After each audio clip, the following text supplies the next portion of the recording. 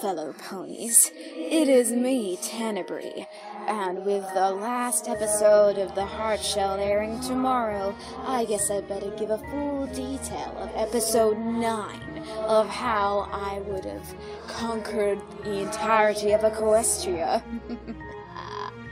So first of all, we have those lame little ponies back in Ponyville. And they had those stupid dreams, and their cutie marks had changed colors, yada yada yada. And then there was the whole news about Rainbow Dash being missing, no thanks to, what are they called? The Cutie Mark Crusaders and their missing posters. So after that ordeal, every pony knows about Rainbow's disappearance. And then that lame Blue Streak comes around and tells them about my grand appearance. Then I show up in front of them and tell them my plan to get rid of Winter. Every pony else was just so fearful of me, and that's exactly what I wanted.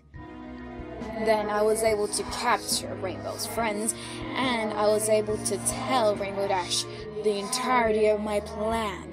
Of course, she found some holes in my plan, so I had to tell her my backstory. That was kind of annoying, that she sympathized with me, but whatever. So then I had captured Rainbow's friends, and I had showed them what I was planning to do to Equestria. And so then, after that, they wouldn't believe me that, well, it was Rainbow Dash's fault.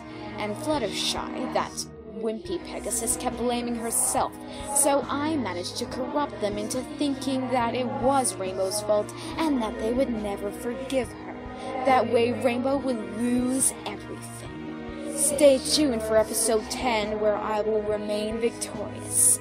Goodbye now.